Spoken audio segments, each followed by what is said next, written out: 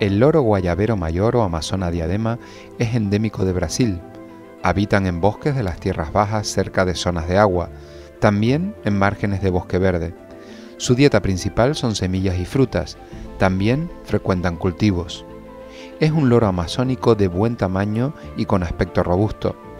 Tiene una marca roja en la frente y la parte alta de la cabeza de un marcado color azul. Son abundantes en su zona de distribución y no tienen un grado especial de amenaza. Bajo cuidado humano son infrecuentes y pocas veces se ha logrado su reproducción estable.